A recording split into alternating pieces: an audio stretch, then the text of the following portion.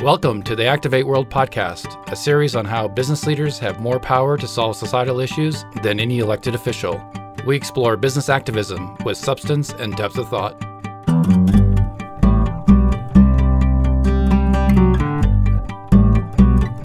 We're excited today to have Michaela Ayers with us. She's a diversity advocate as well as a business strategist and social justice facilitator. Michaela, welcome to Activate World. Give us a glimpse into your background and experience and how you relate that to diversity and inclusion. Absolutely. Thanks, John, for having me on. In terms of my background, I've been a facilitator for probably over 4 years now, working primarily in the HR tech space.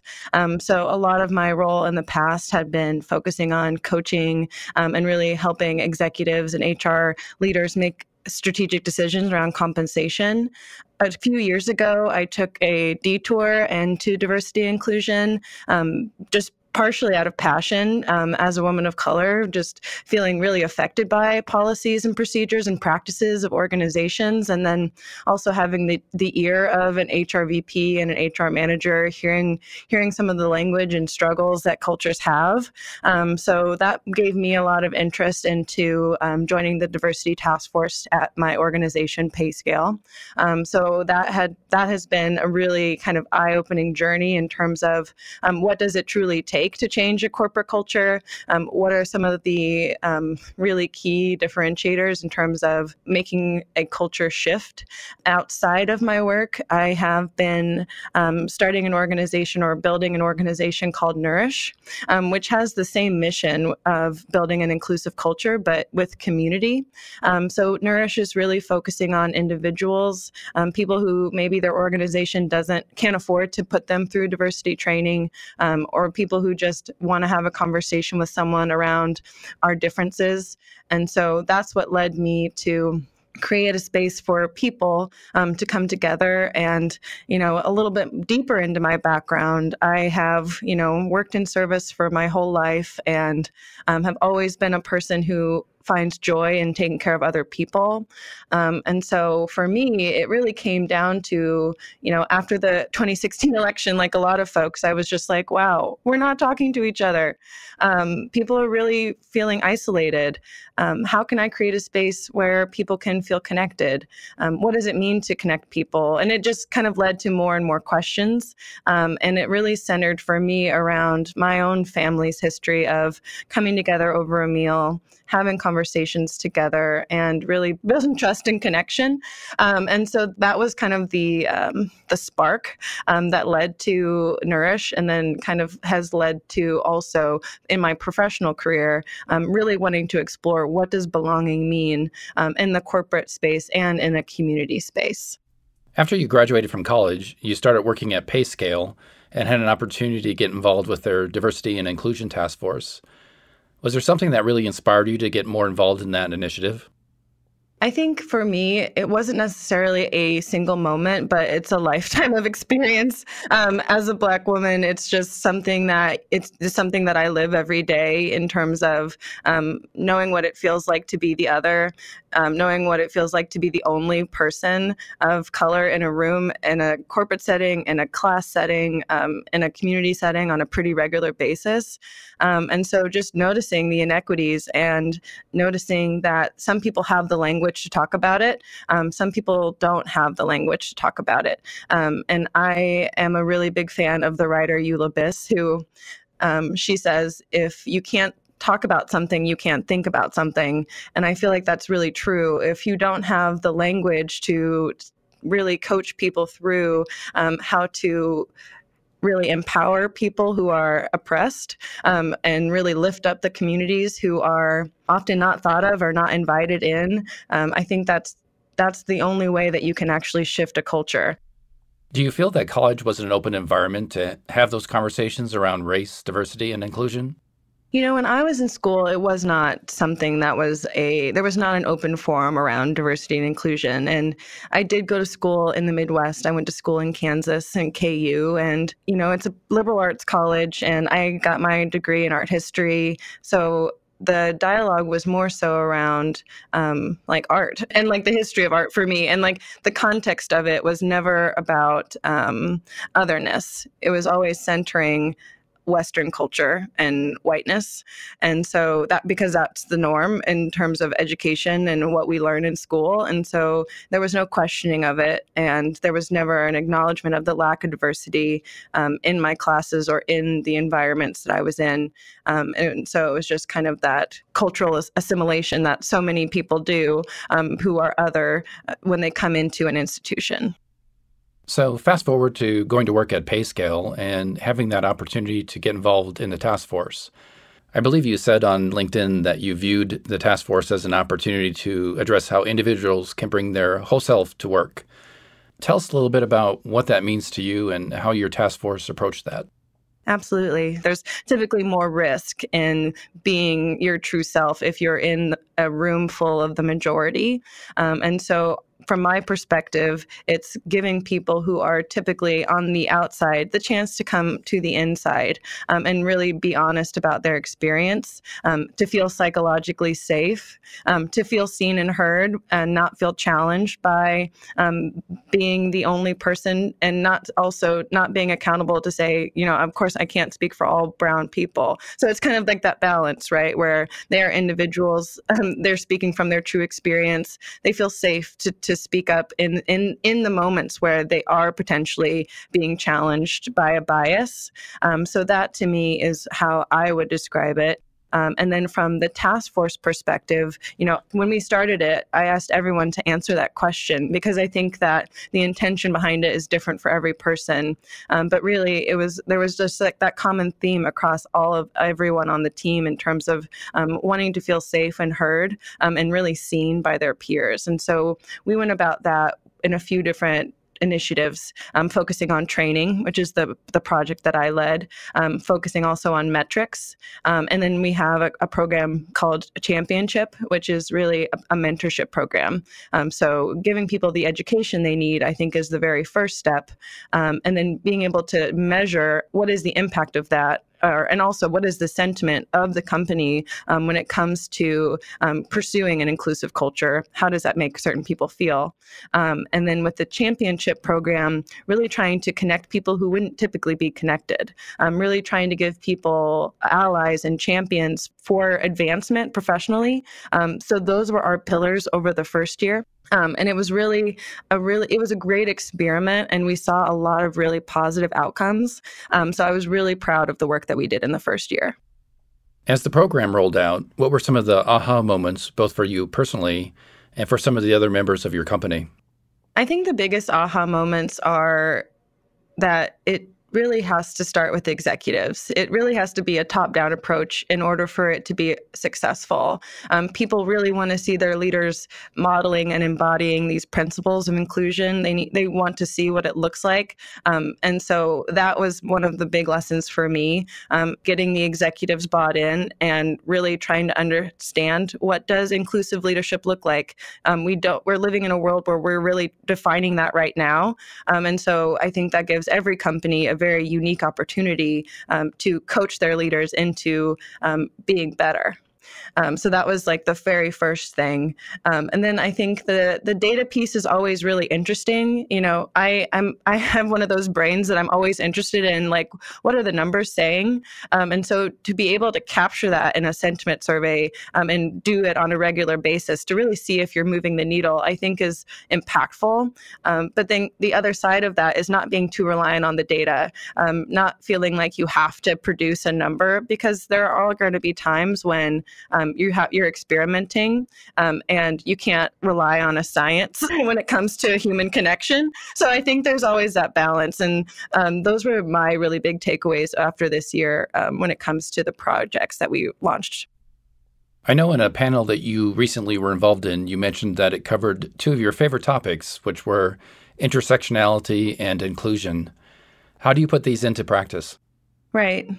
Well, I think another way to say inclusion is just including people. Whenever I am seeing a movie or listening to a song, or, I'm thinking about who is not being centered, like who is the other in this situation. How can we include those people? And so that comes into play with intersectionality, because we all have so many layers of our identities, and really trying to give that lens to especially things like politics or education or professional development. The statistics are just showing us how important representation is. And so intersecting that idea with people who are typically uninvited, I think that is a way for corporations and communities to really actually start to build inclusion. And I think that mindset, those two things are so interconnected. There's no way to pull them apart. What do you think some companies get wrong about diversity and inclusion? I think the most common theme that I see, especially in technology, is the need to get people in the door for recruiting. Like the trope of, not finding the diverse talent, the talent pool's not diverse enough. And then that leading to a more, that's just continuing a homogenous culture. That's something that I see a lot. And so trying to, at least from my perspective, I think the error in that is, sure, you're going to find someone who is diverse and does have the skill set that you want, and you're going to get that person in the door. But what's going to make them stay? Now that you've got them here, like they are going to walk in the door and look around and realize really quickly what kind of environment that they're in. And so that's why I think it's kind of putting the cart before the horse to really go from that recruiting perspective. Maybe it's for quotas, maybe it's for, to really serve a purpose, because we know that diverse teams perform higher than homogenous teams. We know that people who have different ideas, like really intersecting people who think differently together, those teams perform best. There's just so much data out there that proves that. So I understand the incentive and drive to say, let's try to recruit a really diverse talent pool, but you have to start with the intention of inclusion, because those people are not going to stay. So really thinking about, what are our policies? What are our practices? How are people making decisions in interviews? How are we writing our job descriptions? Really thinking about internal policies that you can change first, because it really shines from the inside out when it comes to attracting that talent to your actual organization. If I'm a prospect going into a company and I want a culture of diversity and inclusion, what should I be looking for? I would be looking at who's on their executive board, who are their directors, who are their managers, what are the demographics of those groups? Because, traditionally, people of color are not in leadership positions, just as a fact, like in terms of representation. And so that's what I would look at first, is who's actually making the decisions at this company.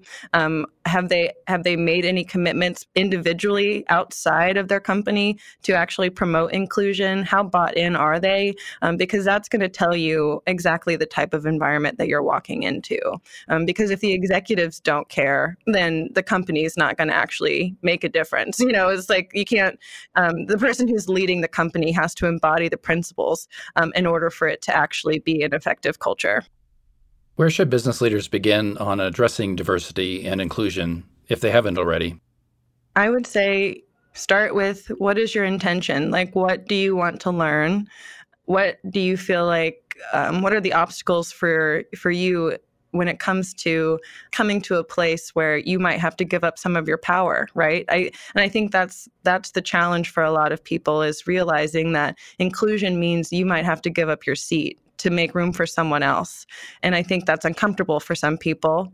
But the whole idea is to get uncomfortable, because that's what will need to happen in order for inequities to become equalities. So that, I think, would be the very first step. Just center yourself around your intention, and be aware of your discomforts, but then also be willing to step into it as a leader, and really be willing to transform your culture. So I want to switch gears a little bit and talk about your community venture called Nourish. What is Nourish and its intent? Yeah. So Nourish is a social impact organization who the goal of Nourish is really to bring people into a community conversation about race and other forms of difference. So it's facilitated over a dinner party. So bringing different people in, total strangers, to come together and really just get curious about each other and their other experiences. What does it mean to be white or Black? How does that feel? What are some of the stories around race that you've heard? Who was with you? It's really about creating a space for people to come and then really opening up that space for that type of vulnerability. So that has been the focus of Nourish. And it's really, for me, it came from a kind of realization that a lot of diversity and inclusion training doesn't feel good, right? Like you're in a conference room. It feels kind of robotic in a way. And it's such a tender topic that I realized that, in order to do it really right, we need to be superhuman together. And everybody has a connection to food. Everyone has a memory of a meal that someone they loved made for them. That's like one of the memories that we can call on when we smell something. It can take us back to that moment. And so I was really thinking about that psychology, and I was really thinking about like, what does safety mean? How can I create that? What does bravery mean? How can I challenge people? So those were some of the things that were coming to me when I was starting to just launch this project over the last year. And since then, it's just been such an incredible journey, meeting so many amazing people, finding people in the community who are really, really inspiring and willing to dive into the topic, because I think people want to talk about it, right? We've been socialized not to, and it's time to give people the language to do it. I believe you started Nourish in 2017. How many dinners have you hosted so far, and how do you find a different mix of people each time? I've done 11 dinners so far, and people find me through the community. So they register on my site. And then through that community, there's around 150 people. And I post in that community when I'm doing events and how they can buy tickets. So that is how the model is working right now. Assuming most people coming to the dinner don't know each other, how do you get those conversations started? Absolutely. So, I mean, like any good party, it starts off with a happy hour. And I mean, I will, a few cocktails definitely help take the edge off for everybody. And I think that I'm a really playful person. And so I try to, in that happy hour, infuse elements of play. So, how can we, for that very first hour, like kind of relax and, think about the day, but like take some of that off and not talk about work. Let's talk about something, that brings you joy. So it usually starts there. I really put a lot of intention into greeting each guest like with my authentic self. And then from there, after the happy hour, we sit down for dinner. And it's really, I do a lot to ground the space and make sure people feel safe. And so that's typically, I think, most connecting to our bodies. So doing a little bit of a breathing exercise, giving people a moment to really settle in. And then it's just a series of questions from there. In these settings, do you get to a point where some of those barriers start to disappear and people begin to get grounded in some better understanding? Absolutely. I mean, my approach is I just rip the Band-Aid off right from the beginning and talk about what race is. So race is a social category. It's not a biological category. And I break down what that means in terms of what we've been told is that there's 5 classes of humans: white, yellow, red, brown, black. This was created in 1776 by he was an anthropologist, Johann Blumenbach. He created the concept, and then it's kind of exploded and created this social construct that we're living in today. So I start from a historical perspective, grounding people in a few historical facts, and then talking about, the Human Genome Project and how that essentially debunked race. Humans are 99.9% the same. There's more genetic difference between a flock of humans or a flock of penguins than there is between humans. So starting from the biology, but then also talking a lot about the psychology, right? Like we've been conditioned to essentially hold up these hierarchies based off of the culture that we live in. And that is real. So while it's not biologically real, it is a social construct. And as you see the dinners unfold towards the latter half of the evening, what transformation do you see around the table? I see a lot of, when people come in, the body language is different. People are a little bit more guarded. People are a little bit more, typically what I see, honestly, whenever I talk about this or whenever I'm around people, people are like holding themselves, or you could just tell that they're physically uncomfortable. But once we start getting into it a little bit more, people are laughing, people are, they're letting themselves kind of let their guards down. There's a lot more vulnerability. And I think that is such a distinct difference that I can tell, like an extreme before and after, the difference between how they walk in and how they walk out. It's just like a confidence to know, like, I did it, like I did this thing that I know has been really hard for me. And that gives people the confidence to do it again with someone else in their life, whether it's their family or friends. And I think that's the tangible thing that I always look forward to at the end, just like having people laugh and smile and hug each other and make connections as a kind of great tangible outcome. Yeah, coming back to the point of being their whole self. Right. Yeah, exactly. And that's something that I feel like is like, we don't have enough opportunities in our culture to really let our guards down. I was listening to this TED Talk the other day, and they were talking about, how humans, we essentially have 4 different ways that we communicate, right? We can read, we can write, we listen, and we can talk. And throughout the majority of our education, we're learning how to read and we're learning how to write. And there's not a lot of focus on speaking and listening. And so I do a lot of work too to make sure that people are listening to each other, that everyone has a chance to talk. And that also feels like a really great accomplishment at the end of a dinner with 10 people that you don't know. You get to hear from every single person and you get to be heard. And that's, again, just something that in our culture, it doesn't happen enough. What's your hope for Nourish and for the people after they leave those dinners? I mean, my hope for Nourish is to change the world, just a minor goal. But I mean, my hope for Nourish is to really see what it looks like to have a inclusive culture. And, I've been doing my own personal study into the history of social movements. What does it take to really empower a group of people to make change? And that's really my ultimate goal, is to have a community of educated people who can speak about their experience and feel active in their communities, because I think truly could change our society. What I hope people will do after they leave the dinner is tell someone about it, and then change one thing about their behavior. And what I mean by that is, like, again, we've all been conditioned to behave in a certain way, implicitly and explicitly. If you realize that you have some of these behaviors, how can you go about unlearning them? And so really trying to shift those behaviors and patterns into an inclusive behavior. That's my ultimate goal for individuals after they leave.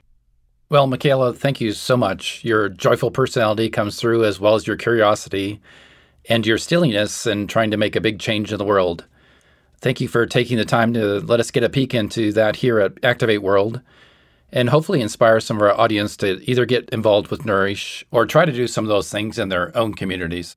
Well, thank you for inviting me into the conversation and putting this series of diversity and inclusion on. I think a lot of people are curious about it right now. It's one of those things that is going to keep coming to the surface. And so, as much as we can learn about it right now is I think the thing that we can do to really shift the culture that we're in.